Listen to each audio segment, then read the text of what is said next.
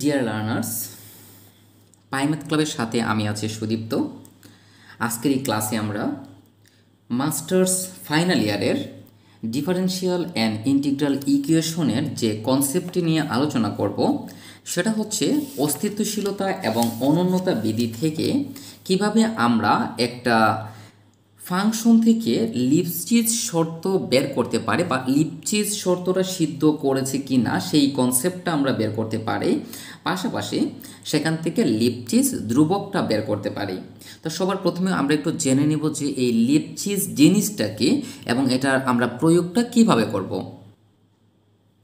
So আমরা যদি in short একটু অ্যানালাইসিস করি তাহলে আমরা যদি সহজ ভাষায় বলি তাহলে মনে করুন এফ হচ্ছে একটা ফাংশন এবং একটা ধ্রুবক এল যেটা 0 থেকে অবভিয়াসলি বড় হতে হবে। তাহলে এটাকে যদি আমরা modulus of F of x Y one minus F of x Y two less than equal L modulus of Y one minus Y two মানে এই আকারে আমরা প্রকাশ করতে পারি, তখন এই যে এখানে এল, এই এলটাকে বলা হবে লিপচিজ ধ্রুবক এবং এই শর্তটাকে বলা হবে যেটা লিপচিজ শর্ত সিদ্ধ করেছে। এখন এখানে যে এক্স ওয়াই ওয়ান এবং এক্স ওয়াই টু ব্যবহার করেছেন এটা হচ্ছে এই ফাংশনের ডোমেনের মধ্যে থাকবে। সো আমি বিষয়টাকে একটু ম্যাথমেটিক্যাল টার্মে বোঝানোর চেষ্টা করি। তো প্রথমত এখানে আমাদের যে মান দেওয়া আছে আমরা দেখতে পাচ্ছি এখানে জি টি ইউ সমান হচ্ছে টি square you square plus you to the পাওয়ার 4। আয়তক্য কিন্তু আর দ্বারা প্রকাশ করা হয় এবং আয়তকটা হচ্ছে এখানে যে মান থাকবে সেই মান অনুযায়ী আপনাকে আয়তক লিখতে হবে। অর্থাৎ আমরা এখানে দেখতে পাচ্ছি যে জি টি ইউ রয়েছে, সো এটাই আপনাকে আয়তক হিসেবে নিতে হবে, অর্থাৎ শুধু টি ইউ। তারপরে আমাদের যে শর্ত দেখেন, প্রথম শর্তটা হচ্ছে modulus of T less than equal 1। So এই অংশটা আমরা লিখব যে modulus of T less than equal 1 এবং মডুলাস অফ ইউ মাইনাস 2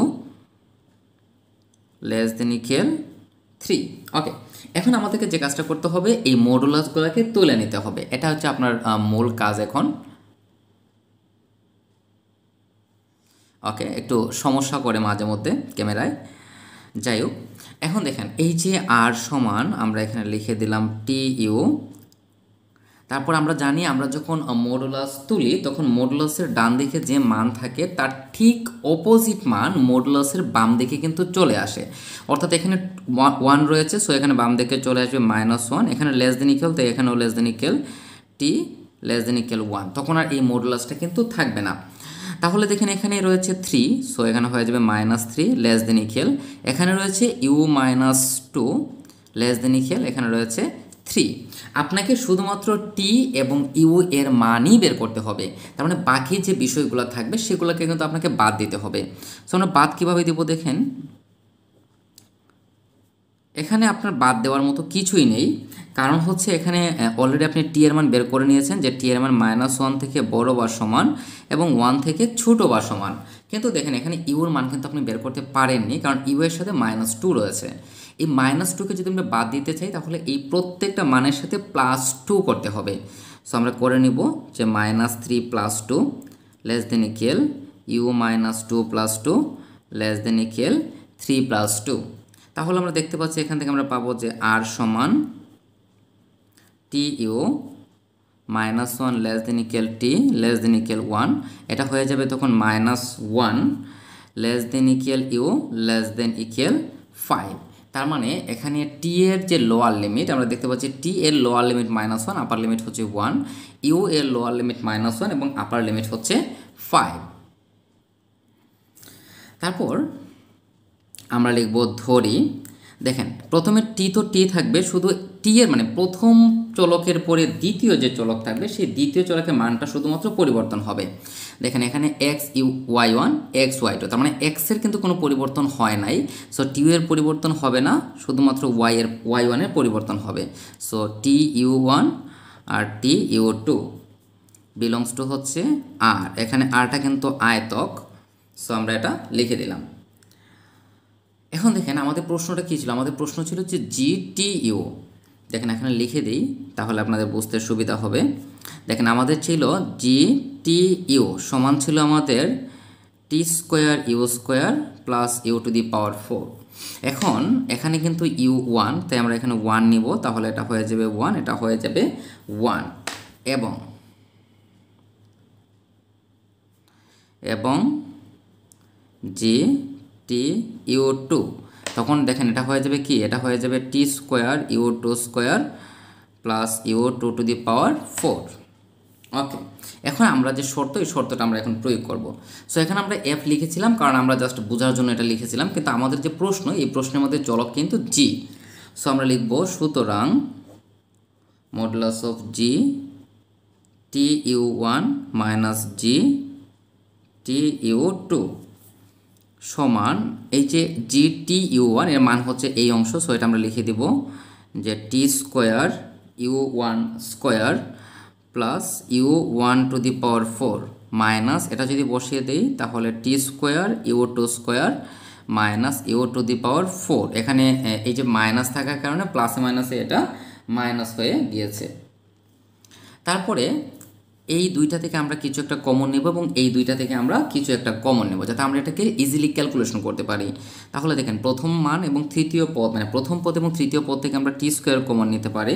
যদি আমরা টি স্কোয়ার কমন নিই তাহলে এখানে থাকবে আমাদের you 1 square minus you 2 square. ওকে, এখন এই দুইটাকে আমরা একটু সাজিয়ে সুন্দর করে লিখতে পারি যে you 1 square minus you 2 square whole square, যাতে আমরা এই দুইটা থেকে আমরা একটা সূত্র বের করতে পারি। তাহলে দেখেন টি square you 1 square minus you 2 square plus এটা হয়ে যাবে you 1 square plus you 2 square into you 1 square minus you 2 square. So এই সম্পূর্ণ লাইন থেকে আমরা কিন্তু কিছু একটা কমন নিতে পারি। সো আমরা কী কমন নিতে পারি দেখেন, আমরা এখান থেকে কমন নিতে পারি you 1 square minus you 2 square. তাহলে এখানে থাকবে আমাদের টি square plus you 1 square plus you 2 square. এখন এটাকে আমরা আলাদা আলাদা মডুলাসের মধ্যে নিয়ে নিব।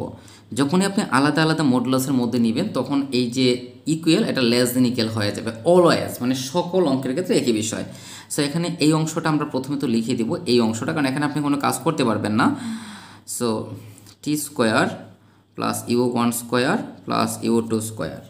আর এখানে আমরা দেখতে পাচ্ছি এটা হয়ে যাবে you 1 plus you 2 into you 1 minus you 2। So এটাকে আমরা আলাদা আলাদা করে লিখে নেব। এখন দেখেন আমরা সামনে যে টি এর ভ্যালু বের করেছিলাম, আমি এখানে একটু লিখে দিচ্ছি শর্টকাটে। আমাদের মানটা এভাবে ছিল,